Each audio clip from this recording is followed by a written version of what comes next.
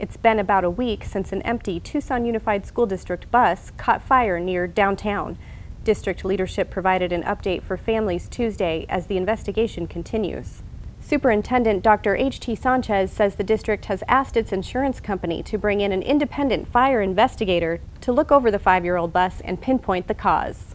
The next steps in our investigation, we've secured through our insurer a expert who will take a look at the particular bus in question and work to isolate and identify the particular issue. And I truly feel that this is an issue of an equipment malfunction as opposed to a maintenance oversight.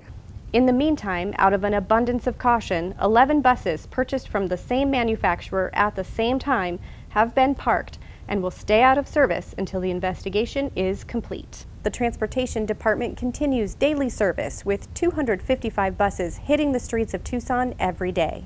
Well, you know, I'm very confident that our maintenance staff takes their job very seriously because they understand that the precious cargo we transport every day are the futures of families as well as the futures of this community.